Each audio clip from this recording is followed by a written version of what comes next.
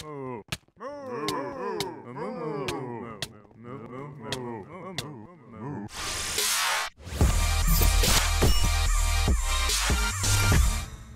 Twistificates, my name is Damien aka Team Twist and welcome back to another Minecraft mod review. Today we're going to be taking a look at the Moo Moo Dimension. The Moo Moo Dimension is part of the Ars Magica 2 mod. Now it is an Easter egg in the Ars Magica 2 mod and it's a dimension mod, so it's a dimension and I think it's well worth spotlighting on its own. But in this video I just want to mention that I will not be showing you guys anything too in-depth about the Ars Magica 2 mod. I'll just be showing you guys how to craft a portal and how to get back from the dimension once you've arrived inside your dimension. So the first thing you need to do is to craft the NEXUS. Now the NEXUS is a structure that allows you to gather an energy source called essence. This essence can then be used to power many different machines in this mod, but for now we'll just be using it to power our keystone receptacle. Now our keystone receptacle is part of our portal, which allows us to teleport to different dimensions as well as different places on the map. So once you have a proper idea of what the NEXUS is, let's go ahead and build it. Now there's several different ways to actually build a NEXUS, those corresponding to how much energy you want, when you want the energy, either it being in the daytime or at night, or between daytime and night, as well as how powerful you want that energy to be, or whether you want the energy to be light or dark energy. Now I'll be linking a wiki page below just to include all of the different NEXUSes available for you guys to use. But for now we're going to be building the basic NEXUS, which is made out of stone bricks and chiseled stone bricks. So let's change it back to daytime to make sure it doesn't get dark, and let's start building our NEXUS. Now to build our NEXUS you just need to place a stone brick in your particular area, count to 3, 1, 2, 3, and place another one down, and just do that for each side until you make a perfect square. So let's do it again, 1, 2, 3, place one there, and last but not least you just place one here, and then you build it up by 1, there we go, and then you will place the chisel stone right on top of that. So let's just do that, there we go, and there we go. So the last thing you need is called the blue chalk. The blue chalk can be crafted by using some lapis, vintium dust, paper, flint, and some clay in that particular crafting area on your crafting grid. So once you have done that, you just need to right click using your blue chalk, which can only be used once at the center of your NEXUS or at the center of your pillars. Now once you've done this correctly, you'll see that our chalk basically turns blue and starts spinning. Now if you've done the chalk in the wrong area, it will still spawn down, but it will not rotate and will not change colors. So that's just something to keep in mind. So here we have a working NEXUS. Now this NEXUS doesn't really gather a lot of energy, so in order to speed this up you need to dig down below your NEXUS if you have a weak NEXUS like I do here, and then basically make a tunnel going beneath our NEXUS. Now to increase the amount of energy, we need something called liquid essence, which can be found in the overworld in various different locations. Now one thing I do want to mention about liquid essence is that it cannot be in an infinite supply. So say for instance, well, many of you have created something called an infinite water source, and basically what that means is that you basically place water here on each end and it basically creates a water source at the center. But as you can see, I did that with my liquid essence and it did not create an infinite water source as it would normally do. So that means you cannot cheat and create an infinite supply of liquid essence. You can only use this one time. So if you place this here into our hole and let it flow down beneath our NEXUS, it will then suck out the essence that's available, or the energy that's available in our liquid essence, into our NEXUS, which will then in turn speed up the process of gathering gathering essence into that. So normally if you would stay or let this stay functioning for quite a while, you would not get a lot of essence. So I usually just place some liquid essence that I find in the overworld, which I do want to mention is not really easy to find, and definitely something you don't want to waste on just placing it into energy or converting into our NEXUS. But it does help you power various different things and does speed up the process quite a bit if you do have a crappy NEXUS, to be honest. So once you've created that, let's create our portal. Now for our portal, you will need to get some of the same materials we had before, except we'll need some stone stairs. So let's go on to our building blocks and get some stone stairs.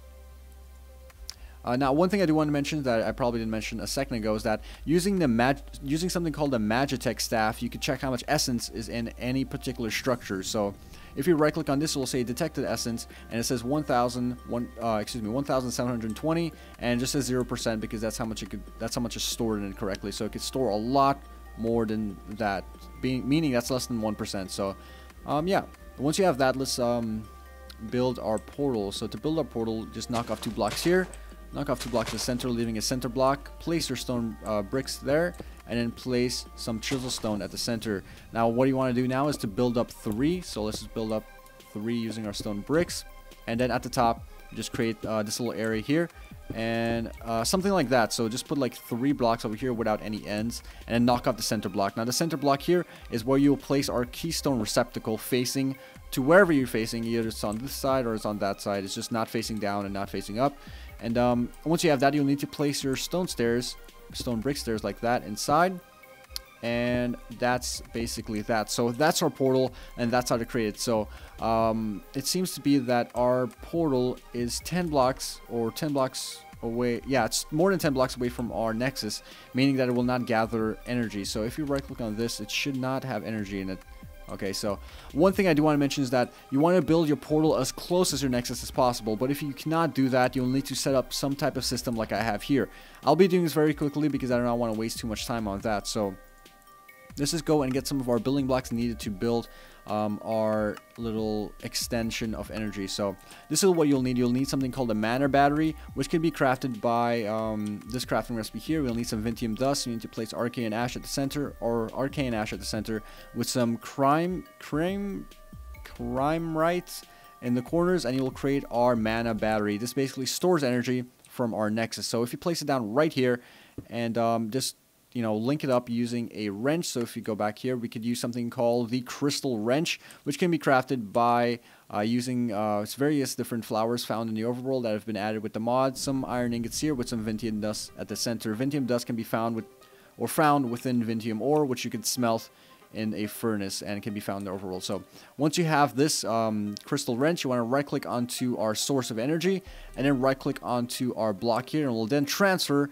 all energy from here onto that. So any energy that's being generated in the nexus will then be transported into our mana battery. So what you then need to do is to place a lever next to our mana battery and then activate that. So now our mana battery is activated, and as you can see, our energy is being transferred to our mana battery. What you need to do is to craft something called the essence conduit and the crystal pillar. Now the essence conduit is basically a structure or a machine that allows you to transfer energy from your mana battery to your appliance. Now the way to craft this is basically to use this crafting recipe, which includes chromite at the top with some stone at the bottom. Once you have that, you'll need to craft something called a crystal pillar, which can be crafted by using a diamond, placing stone like this, as well as an arcane ash in the right hand corner, and you'll get your crystal pillar. Once you have crafted these items, you'll need to place your essence conduit at least 10 blocks away from your source, as well as your structure you want to power. So say for instance, my portal was all the way here, I'll need to place at least another essence conduit in order to get the energy from here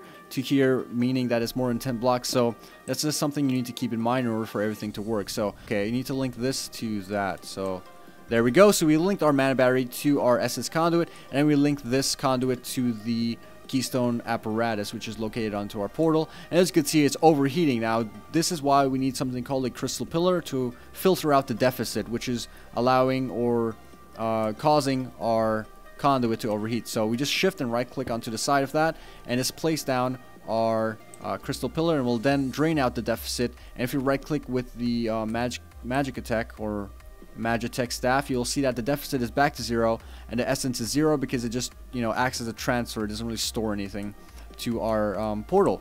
Okay guys, so we have our portal completed. Now I did mention that the Moo Moo Dimension is an Easter egg, so you're probably wondering, what does the normal portal do?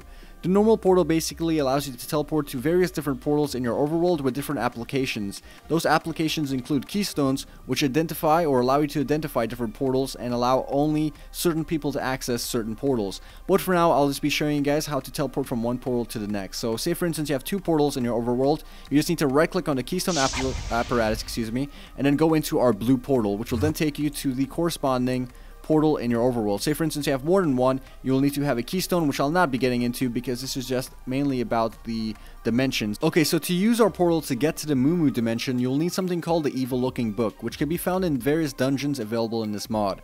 Once you found the book, you need to right click on your keystone apparatus using the book. This will then make a red portal, which will take you to the Moo Moo Dimension. So let's just enter the portal and see where it takes us.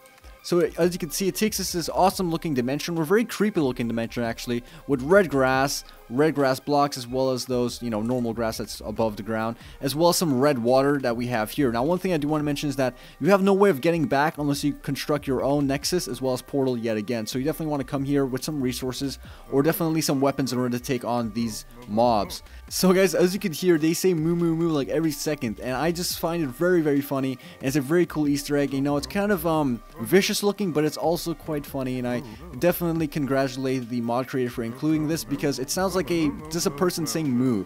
It's not even like a cow going moo, so that's definitely something really, really funny. So guys, this is definitely gonna drive you crazy if you come to this dimension, and these guys are actually really, really vicious. They have 50 hearts of damage and do like 4 attack damage on you, even if you're wearing the armor available in this mod.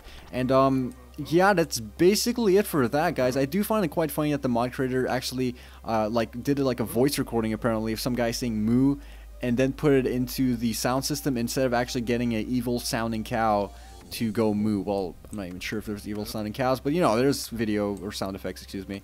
And yeah, that's basically it, guys. If you want to leave this dimension, you will need to, like I said, create your Nexus yet again and create a portal. So you definitely need to bring something along to help you with that, or some, you know, things to definitely don't bring something that I don't want to get lost, because these guys are just really vicious. So if I go on to my survival mode, there we go, these guys will just completely annihilate me. Look at this.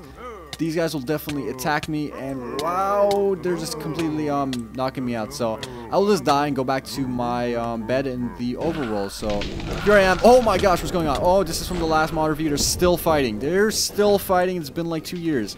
Holy smokes. Anyways, guys, if you want to see those two guys fight it out, be sure to go watch my mod special, excuse me, it's called a magical mobs, I believe I'll be calling it. So if you guys want to check that out, go in the description below. Anyways, guys, this was another Minecraft mod review with Team Twist, and I hope you guys enjoyed the video. I'm saying once again, drop a like or a comment. Remember to share with your friends on Facebook and Twitter. But for now, guys, this was Team Twist, and I'll see you later.